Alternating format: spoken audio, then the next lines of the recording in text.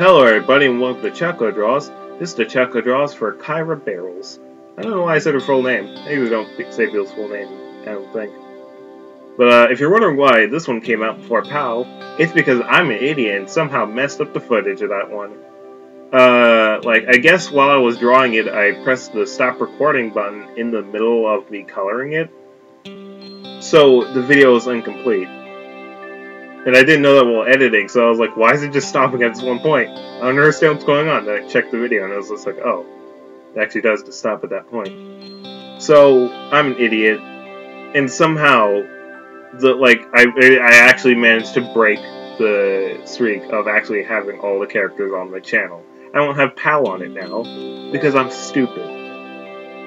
But, besides the point of my stupidity, I really like the outcome of these two. They look a lot younger than they did before. Oh, I guess Kyra's always looking, but she looks much younger now. PAL looks younger. He looks a lot smoother, too. And a lot more angsty anime, I guess. But since this video is about Kyra, I'll start talking about Kyra instead of PAL, because, you know, I'm just never going to talk about PAL. He's a mystery to everyone now, because I fucked up. Language, believe me. But I'm not sure if anyone noticed this, because, from what I've seen, no one noticed it. Kyra actually, I designed her to be a lot chubbier. Well, not a lot chubbier, but pretty chubby. Pretty chubby in this new design. And the reason for that was, she was originally supposed to be chubby. And I got rid of that. Like a jerk. And you might be wondering why I'm saying, like a jerk. It's because there's not a lot of, rounded characters in, cartoons these days, especially, in terms of female characters. And Kyra was supposed to be like that, but then I was like, oh, she does parkour. That wouldn't make sense for her to be fat. But one day, I was sitting down, I think it was the day before I started doing, PAL and Kyra's, or, a few hours before. I was sitting down and was drawing the comic or something, and I saw my cat running around, playing around and stuff, and jumping on everything, and I was just like, this is BS. Because, my cat is very fat. He's not incredibly fat. He's, pretty fit fat, but he's fat. And he's able to jump around and everything. Cats are able to do that. Why can't Kyra be able to do that? And, you guys probably noticed that I made Kyra pretty slim. It's very apparent in, First Time Fighter and, part of the, Dance with Wolves she was in. Far slimmer. But, I think she might be shorter, too. I'm not sure. Well, now she might be shorter. Back, during First Time Fighter, I think she was taller than Ken. And she's supposed to be taller than Ken. I'm pretty sure. But just in this drawing, she looks pretty short. But, yeah. So, she's chubbier again. She's not very much chubbier, but she's pretty chubbier. I obviously couldn't make it too much chub. But, you know. I actually want to start drawing round characters more often, and I shouldn't be so, negative about it. I actually figured that, noticed that. First, I noticed that because, my cat. Then, or no, it wasn't, that my cat. Yeah, it was the first thing I saw that made me notice that was that I was on Tumblr, I'm rarely on Tumblr, but, I occasionally, log into that and check that out. And I saw a post from, a post about a couple tweets that, the storyboard artist for Steven Universe, he tweeted, a bunch of stuff, I had to teach myself how to, draw colored characters, I had to teach myself how to draw not perfect characters, rounded characters, and stuff like that. And I thought to myself, well, I'm really good, that's not really, in terms of me, I don't have to do that. I'm really good at drawing multiple races of characters, and I am. There's tons of races of characters, there's even characters that are mixed with other races. Even the animal races are mixed with other animal races. And then I was like, and I have rounded characters. I don't have rounded... yeah, and then I was just like, oh, I don't have any rounded characters, I'm probably the problem. And I did completely do that to Kyra, where I slimmed her down. And, made her, more attractive, I guess. I don't know.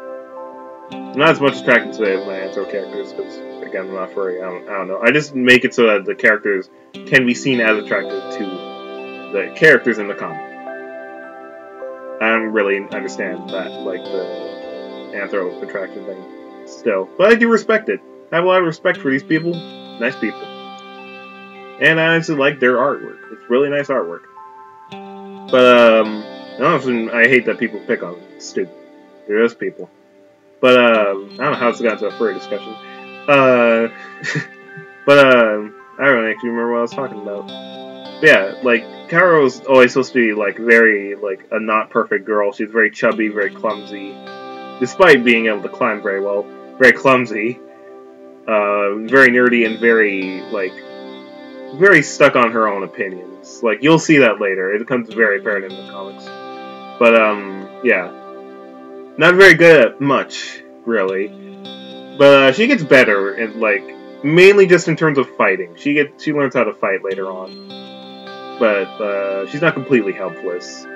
Or anything like that. But, yeah.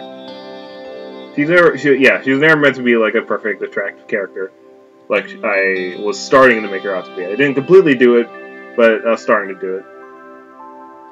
Like, yeah, I was worried about that, like, when I because, like, that was the whole reason she originally just had a sweater and pants. Is because, like, she didn't really care. She was just kind of a very character. You couldn't tell her apart from, like, well, I mean, you could. But, like, in their world, you wouldn't be able to tell her apart from the crowd of people. She just looked like a normal person. I gave her a more stylish outfit later on because I was just like, you know, she's a main character. I should probably give her a better outfit and stuff like that. But,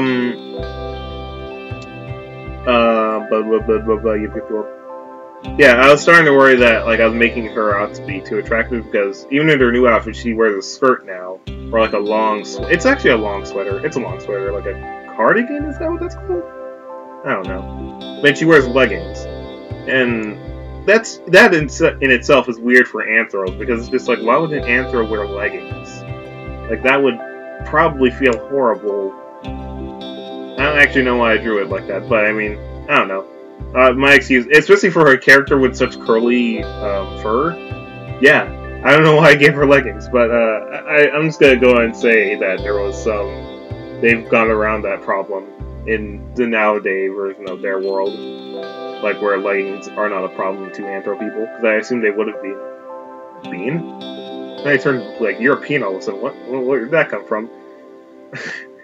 But, yeah. And I was just like, yeah, this is getting a little... I even started getting rid of her glasses. Like, in a lot of drawings, like, I stopped drawing her glasses, and that's like a no. That's the whole, like, Gwen Stacy's, like, situation where, like, in Spectacular Spider-Man, where they had to get rid of her glasses. And it was just like, oh, she's so much harder now. Stop it. You can't do that. She has glasses. I was considering giving her contacts at some point, because honestly, that's a far smarter thing to do if you're in dangerous situations, like she is occasionally. But yeah, and she also does parkour, so why the hell is she wearing glasses? Honestly, it'd be more logical for her to not wear glasses, but you know what? It's part of the character design. And it's also very ironic, because she's a cat that can't see well. It's really sad when you think about it. Yeah. There's actually a few things that I never actually got to mention about Kyra that, like, Kyra is actually, like, a vegan, as, like, was shown in the Thanksgiving thing, or the Turkey Day drawing. She was eating a carrot.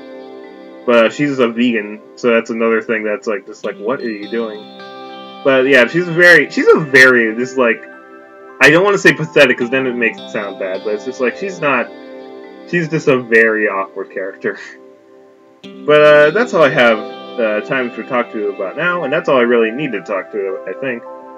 There's a bunch of other Chaoko Draws, except for the one for PAL, because I ruined it, in the playlist in my channel.